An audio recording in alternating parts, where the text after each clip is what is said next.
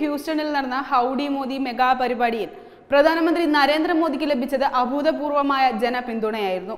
ഈ സ്വീകരണത്തെ ചെറുതാക്കി കാണിക്കാൻ ശ്രമിച്ച് പൊങ്കാല ഏറ്റുവാങ്ങിയിരിക്കുകയാണ് ഇപ്പോൾ തിരുവനന്തപുരം എം പി ശശി തരൂർ.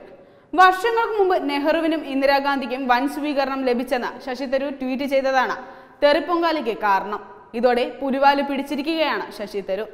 1954 നെഹ്റുവിന്റെയും ഇന്ദിരാഗാന്ധിയുടെയും സന്ദർശന വേളയിലും വൻ സ്വീകരണം ലഭിച്ചെന്നായിരുന്നു ശശി തരൂരിന്റെ ട്വീറ്റ്.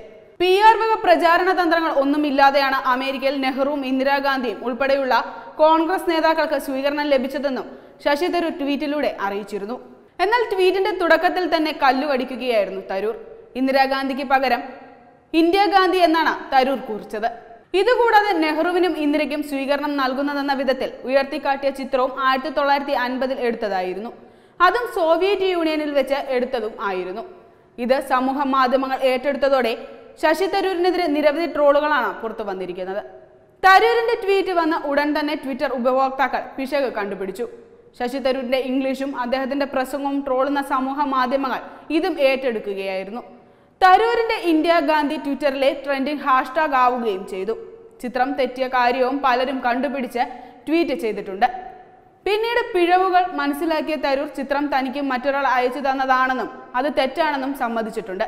എന്നാൽ വിദേശ രാജ്യങ്ങളിൽ കിട്ടുന്ന ജനപിന്തുണ പ്രഥമ പ്രധാനമന്ത്രിയും ആസ്വദിച്ചിരുന്നു എന്നതാണ് യഥാർത്ഥമെന്നും ശശി തരൂർ കൂട്ടിച്ചേർത്തു.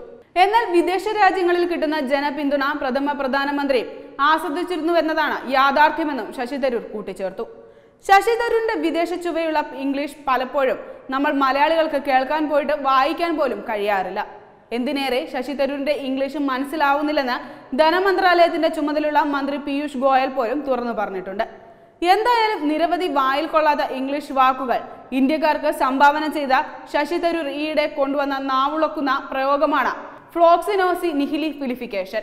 കടുകട്ടി ഇംഗ്ലീഷ് വാക്കുകളുടെ സ്പെല്ലിങ്ങുകൾ വരെ നിസ്സാരമായി എഴുതുന്ന ഇംഗ്ലീഷ് വിഷാദനായ ശശി തരൂരിന് ഇതെന്തു പറ്റിയെന്നാണ് ട്വീറ്റ് ചെയ്തവർ ചോദിക്കുന്നത്. കോൺഗ്രസിനകത്തെ ഗ്രൂപ്പ് തർക്കമാണോ ശശി തരൂരിനെ മാനസികമായി തളർത്തിയിരിക്കുന്നതെന്ന ചോദ്യവും ഉയർന്നിട്ടുണ്ട്. കേരളത്തിലെ കോൺഗ്രസ് നേതൃത്വം ഈയിടെ ശശി തരൂരിനെതിരെ അതിരൂക്ഷമായ ആക്രമണമാണ് നടത്തിയത്. കെ മുരളീധരന്റെ ആരോപണങ്ങളിൽ പ്രകോപിപ്പിച്ച ശശി തരൂരിന് ഒരു വേളയിൽ താൻ പന്നികളോട് ഗുസ്തി പിടിക്കാനാകില്ലെന്ന് വരെ പറയേണ്ടി വന്നിരുന്നു. Web desk Tatwamayi news.